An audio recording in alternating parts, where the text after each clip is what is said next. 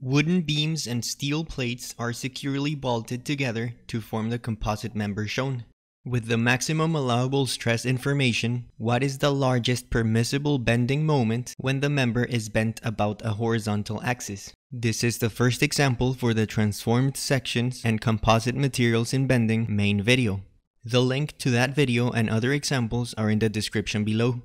If we transform the steel plates into wood, we would have an elastic moduli ratio of 14.5, which means that the width of the steel plates is now 14.5 times 5. The neutral axis would be right at the center since the cross-section is symmetric.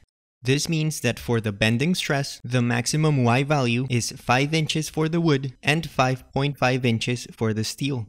With the parallel axis theorem, we can find the overall second moment of area.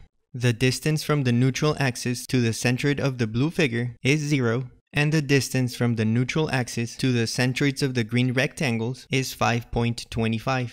With the second moment of area and the area for the rectangles, we find the value for I for both stresses. Solving for the moment with the maximum allowable stress in the wood, we see that the maximum moment for the wood not to fail is 999 kip inches.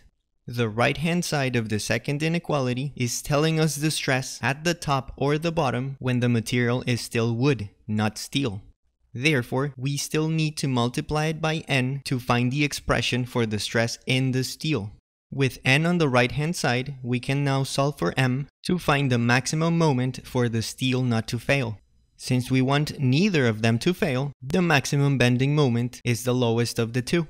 For more examples on transformed sections, including concrete slabs reinforced with steel rods, as well as the other videos of the Mechanics of Materials course, make sure to check out the links in the description below. Thanks for watching.